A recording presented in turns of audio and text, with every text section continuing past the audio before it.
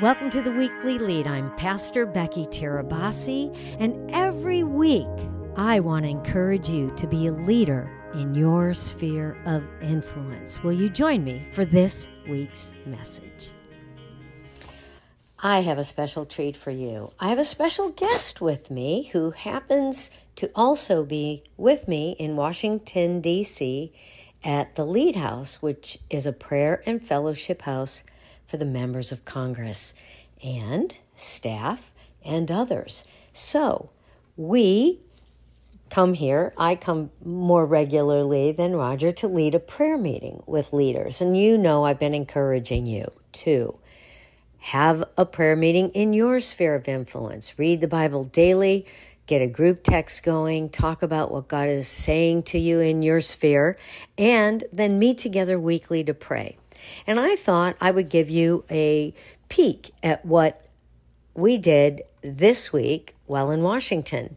And it was really taking quotes from classic authors on prayer, such as Andrew Murray. You all know he wrote that book, that famous book, Christ in the School of Prayer.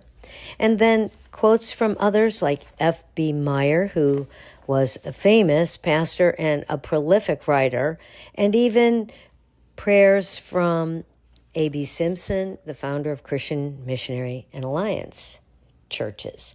So I hope you're encouraged today. You might want to use these very quotes for your prayer meeting this week. The first one, and then I've asked Roger to kind of comment, is by an author named Wesley Duewel, who is really an historian in many ways and talks about revival from at least 3 different centuries. And so you get the picture that not every region or nation or city or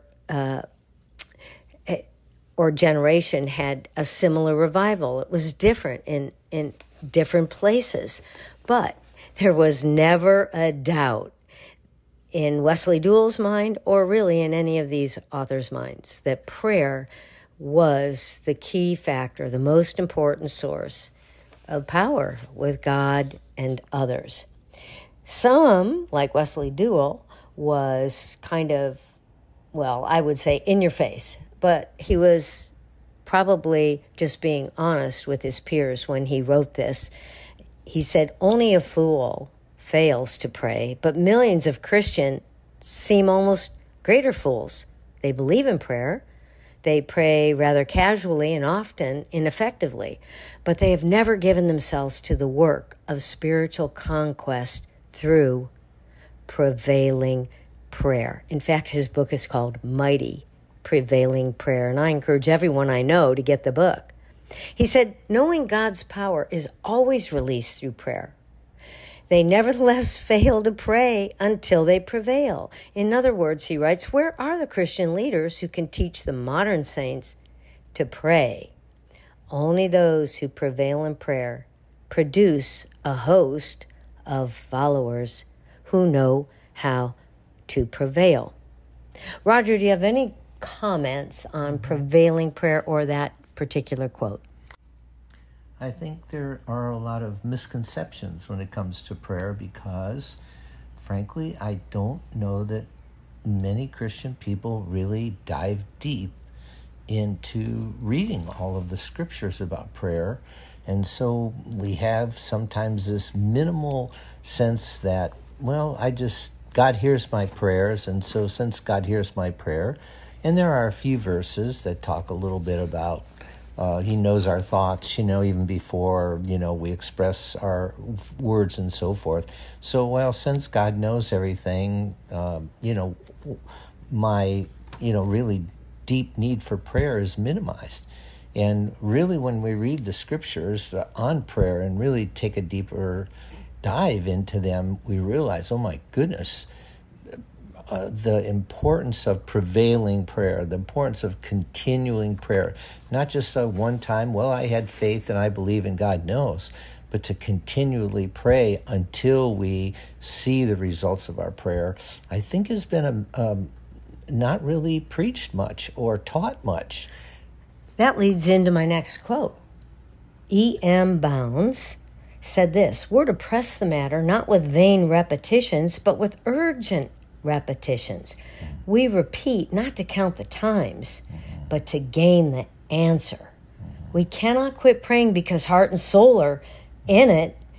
We press our pleas because we have to have them or die. That's very interesting. Well, and here's the other concept on prayer is I think it's connected to spiritual warfare. I think it's connected to the fact that there are powers that have to be torn down in order for success to be experienced in various levels. And so sometimes prayer is just a spiritual warfare exercise of wearing down the enemy until we see the breakthrough. Now, I would say in Washington, D.C., it does feel like spiritual warfare in terms of prevailing, importunate, intercession. You can't really give up, and you don't see a lot of breakthrough initially because it's like a big, big, big wall. And you've got to really come after it. A.B. Simpson was another quote I read this week that leads right into what you said. Do you truly know the power of our supernatural weapon of prayer? God is looking not for great people, but for people who will dare to prove the greatness of their God. Yeah, I think the other side of this is we're doers. By nature, we're doers. And so when prayer is something that we, don't see, like you put immediate something results. away, immediate results, you don't see it. And so consequently, I think it's easy to miss not be reminded that what is going on when I'm praying is very, very significant, and things are being done by prayer. I may not be doing it. My doing is the praying. Sometimes we think the doing is other things. We're like Martha, and Martha's doing in the kitchen, and Mary's right at the feet of Jesus. And I think that's another one of those pictures that we've got to be at the feet of Jesus praying and really battling our tendency to be doers. That reminds me of the quote I often give at business events. The people who pray most accomplish most. And Leonard Ravenhill said that. And it shocks people because they don't think of prayer as action. And often people say to me, you have to pray and act. I'm thinking, what do you think prayer is? It is a great action. I'm going to close with this Andrew Murray quote, and you seem to be leading me right into each of my quotes. He said this: in your prayers above everything else, beware of limiting God, not only through unbelief, but also by thinking you know exactly what God can do. Learn to expect the unexpected beyond all that you ask or think. And that's, again, by Andrew Murray. So each time he says you intercede through prayer, first be quiet and worship God in his glory. Think of what he can do, how he delights in Christ his Son, and of your place in him. Then expect great things. Any thoughts on that one, Raj? Well, I love the Psalm 5:3 where David says, in the morning I lay my requests out to you, and then I wait expectantly. And I think that's the connection.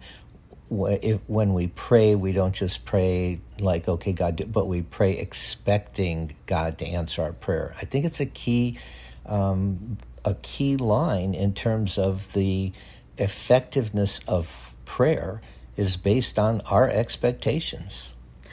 I want to encourage you, start your own prayer meeting once a week with your sphere of influence. That's Psalm 5:3 that Roger just shared with you was from this week's daily Bible reading. We read a psalm every day in the Change Your Life Daily Bible, and the group around the table at the Lead House in Washington, D.C., we all read the Bible together, and there's a reason. God speaks, and you don't want to miss hearing his voice. And at the same time, the best way, the most powerful weapon you have in combating the things in your life is prayer. Don't forget it. Don't limit God. Expect when you pray, and share that enthusiasm with your friends. Amen? Amen. I hope you've been encouraged by this message, and I hope you join me weekly for the Weekly Lead Podcast. Meanwhile, follow me daily on Instagram. The link is in the bio with everything you need to become a weekly